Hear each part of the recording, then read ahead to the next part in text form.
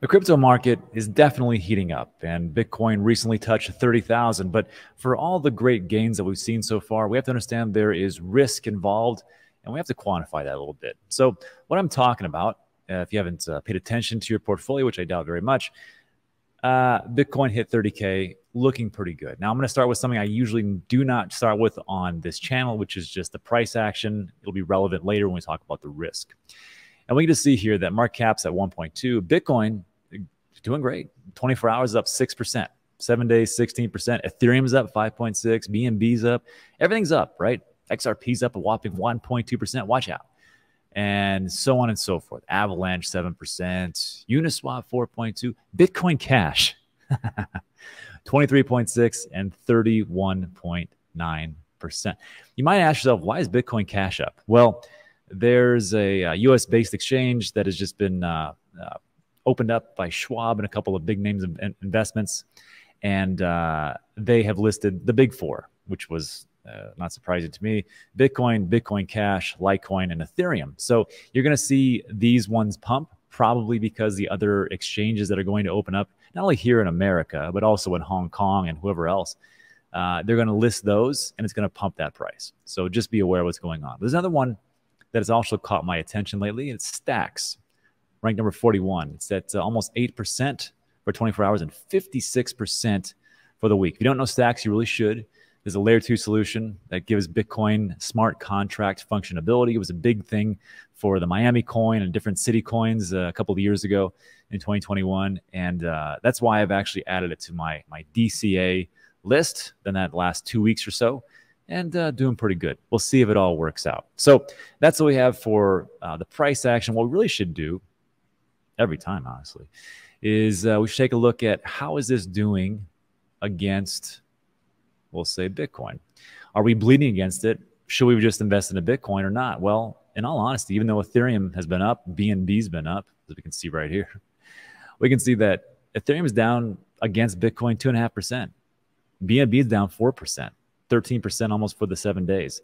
XRPs, everything's down mostly against Bitcoin, except Avalanche at a whopping 0.6%. Bitcoin Cash outperformed Bitcoin 16 and 13%. And then if we can take a look at Stacks, 34% for the week. So yes, there are some different coins, alts, you might call them, that are doing pretty well.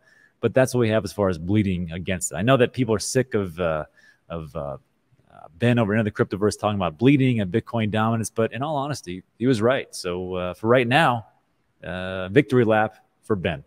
So this is looking pretty good. But I wanted to stress, and why I made this video today, is to talk to you about the risk that's involved and the narratives that are there. Remember, just 2 weeks ago, weren't we not in a free fall almost? I wouldn't say free fall, but it was not looking too good, especially when the SEC came out. They sued Coinbase, they sued Binance, they listed a bunch of different altcoins that were essentially saying that they were securities, and things were just dropping like a fly. And then all of a sudden we get a Bitcoin ETF, possibility from BlackRock and Fidelity. We're going to talk about 2 more companies that came out. Now all of a sudden the narrative has changed. So I will just warn you that even though this has changed, there's other things that could happen. A plethora of things that could happen that could change it on a dime. Let's say that Ripple comes out and they lose the case against SEC. That wouldn't be too great. Let's say that SEC moves forward and they start to really put a lot of pressure on Coinbase. Biden administration does something else as far as like with regulation, or different bills get shot down in Congress for clarity. That could also affect it. So it doesn't mean that everything's going to be just going up and to the right. We have to pay attention to the risk that is involved and what we should do about it. And also, I will tell you this. There was a video I did.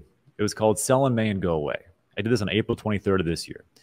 And I talked about how if we would have sold in May and gone away last year, it would have worked out great. This is an old adage from Wall Street where people sell most of their stocks coming into the summer, then they buy back end of October, November, December. And then I took a look at the data from 2022 and I took a look at 2023, and I said, you know, in all honesty, in 2023 of this year, it probably is not going to behoove me, or I'm not going to do that. I'm not going to sell them and go away. And we took a look at different factors. One of those being the 4-year cycles, where we were actually at. We also took a look at presidential and midterm elections. We took a look at the worst months statistically from year over year. And I said that, in all honesty, I was thinking about it, but when I took a look at this data, I'm not going to do it. Put that out just a couple of weeks ago. I was on, it was NFA Live with Ben and Guy from Coin Bureau.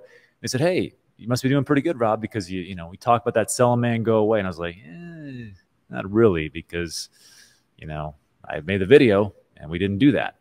And of course, it was at that time when the SEC came out and sued everybody. So it was during that time, it would have been great. And then all of a sudden we turn around and now here we are with the ETFs.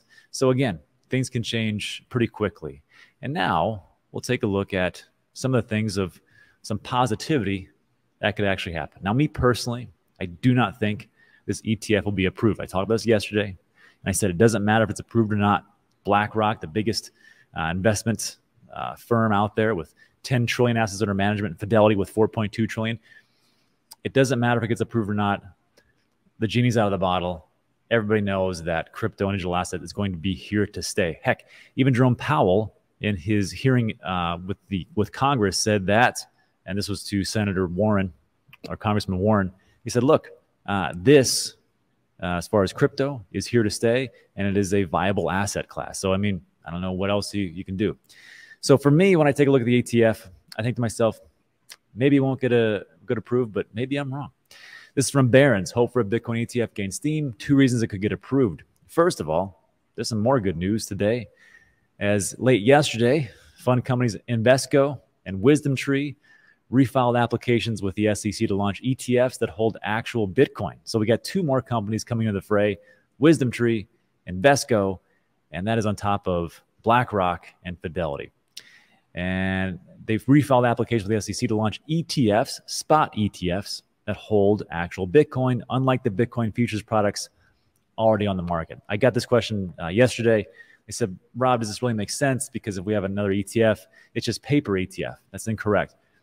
For a spot ETF, they have to, the actual investment company has to buy Bitcoin and hold Bitcoin. That's why BlackRock paired up with Coinbase, because they're going to be their custody partner. I don't know which one Fidelity is going to do. I don't know which one these might do if they get approved, but they actually have to buy physical Bitcoin. With a futures ETF, it's just paper Bitcoin. It doesn't really make a difference. So the 2 reasons why this could get approved, first one, there's a hope is a wrinkle in BlackRock's app. BlackRock says it will share surveillance of a trading platform with NASDAQ in an attempt to satisfy the SEC's earlier concerns. And this was the reason for when Grayscale came out and they got shut down. It's because Gary Gensler on the SEC said, this market is highly manipulated.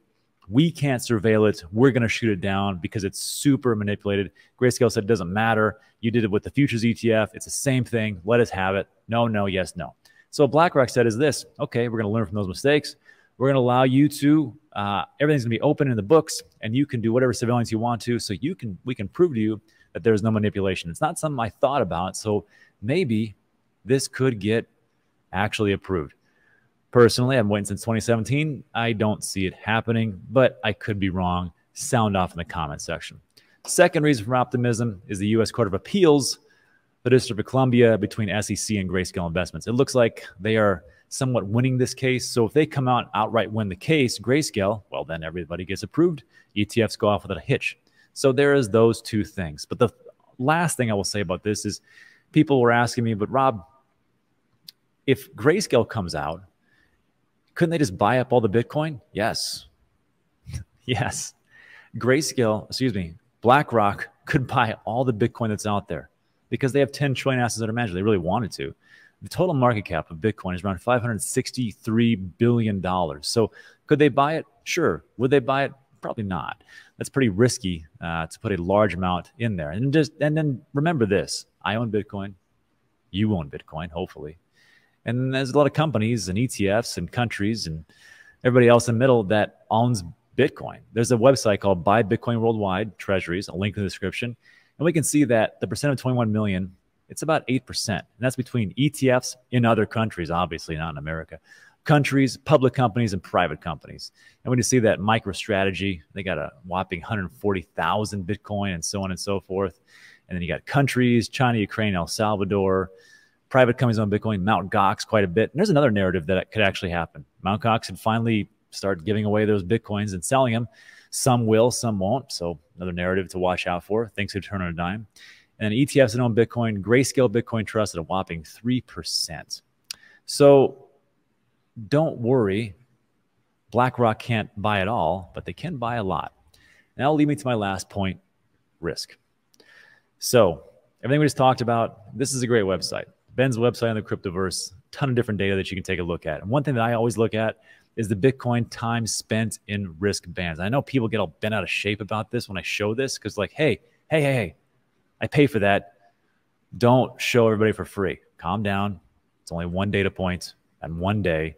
Trust me when I say this.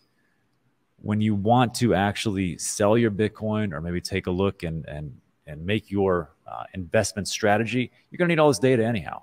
So I actually molded this around what I'm going to do as far as selling my crypto, 80%. There's a link in the description at the very top, and you can check that out. And one of those, and a bunch of those, is the data that I find here. So what this is, as far as risk, just know you've got different things on a continuum. So you have here, this is the days that are spent as far as Bitcoin goes in the risk band of 0.0 to 0.1. This is very rare. This is when it gets super low in cost or super low in price, that it's almost like a fire sale. And that doesn't happen too often. In the whole history of Bitcoin, it's happened 134 days. Then here, you've got 0.1 to 0.2, 723 days, and so on and so forth, with the 0.3 to 0.4 being the longest time spent in this risk band at 1,143 days. Now, if we go all the way to the right, there is this magical time, and there's only 18 days when you are above 0.9 to 1, which it is super overheated and super risky. What that looks like if we graph it out, above 0.9, it's been pretty accurate. So we can just see here, going back in 2011, wow, look at that. You've got, it's above 0.9, price was $20. Then, of course, we have it over here. It nailed it in 2013 twice, they're double top. It nailed it to the point in December 17th at 19.5, almost 19.8, so pretty darn good. And then it almost hit the very top over here in 2021, 0.92 with a Bitcoin price of 57,000. Now, it didn't hit the 67,000 or whatever else it went up to, but I think you'll be okay if you don't hit the absolute top because that's very tough to do. And I will take that for my strategy of when to sell. And then if you want to really break it down even easier, there's another little data point I always recommend, the MVRVZ score. This is on Looking at Bitcoin, link in the description. It's really high quality charts and all free. MVRVZ score is a Bitcoin chart, uses blockchain analysis. MVRV is the market value, and the realized value is the origin line. And then, of course, they divide that and they give you a Z score, which is a standard deviation that pulls out the extremes.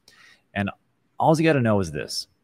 When you look at this, you just say, okay, when is this Z score, when does it go into overheated territory? Well, happened over here in 2021. Again, a little bit off, but not too bad. Happened here in 2017. Happened here again 2013, and so on and so forth. Now, it's not as accurate because now it's saying February 19th, 2021, which Bitcoin didn't hit its top until the big one in April.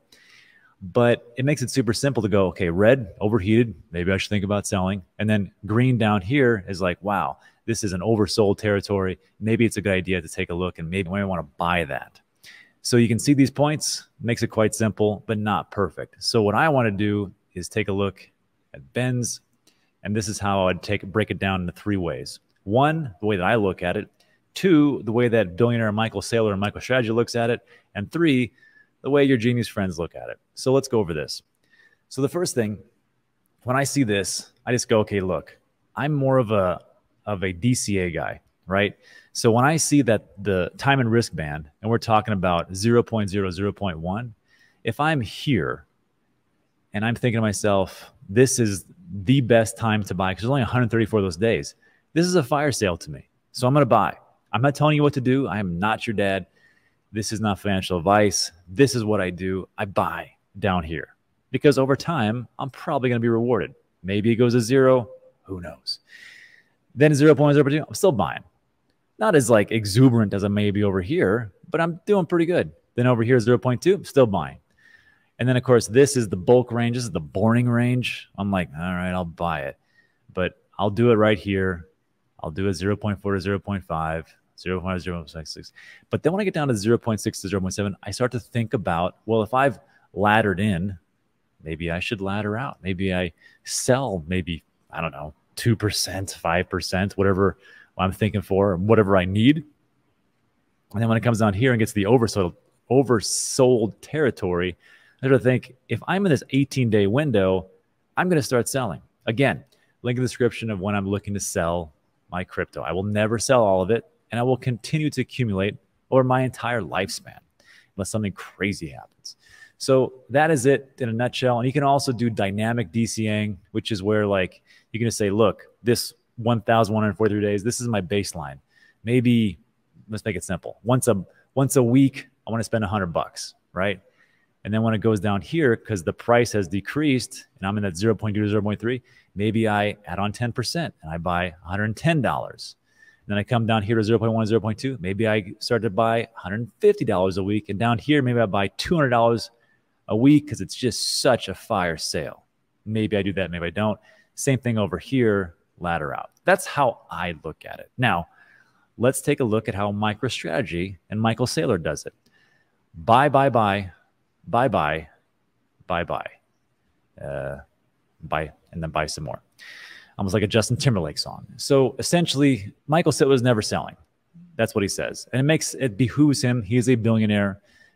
This is actually pumps up his company as well, because you're essentially buying, if you're buying MicroStrategy stock, you're really buying Bitcoin. I don't know if you're really into the whole data sets and everything that MicroStrategy does. Maybe you're into it more. Bitcoin, so the more they hold, the better off they are. That's for Michael Saylor. I'm not a billionaire yet. So lastly, these are your friends. And get ready for in 2024, 2025, when the next bull market comes. This is how they think. This is how I believe we do not. And I will just tell you this to make this crystal clear. All the information that we have right now, you're watching this video, we are light years ahead of just the normies or the people that are out there that don't really get into crypto or really get into investments. And, you know, they hear things about inflation and quantitative easing, but they don't really kind of put it together. This information that we have, all these ETFs, all these countries buying up Bitcoin, also these banks like Deutsche Bank getting into the custody game. It's like we almost have like, I wouldn't say insider information. It's just that we pay attention to it.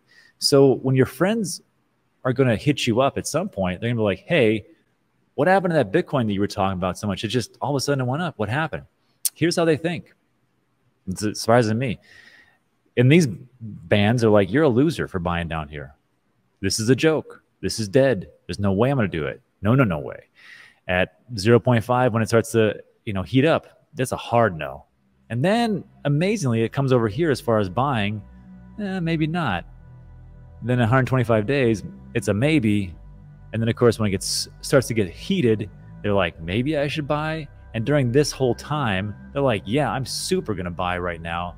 And that's just the mind of the basic average individual. I don't think you're like that. And that is it. So if you like today's video, that is it for today. So thanks so much for stopping by. Give it a thumbs up. Consider subscribing. Everything we talk about is time sensitive. I don't care who you subscribe to. Just find somebody that you can get the news from so you can be up to date. This is not a set it and forget it type of market. But that's it for today. Thanks so much for stopping by. I appreciate it, and I'll see you on the next one.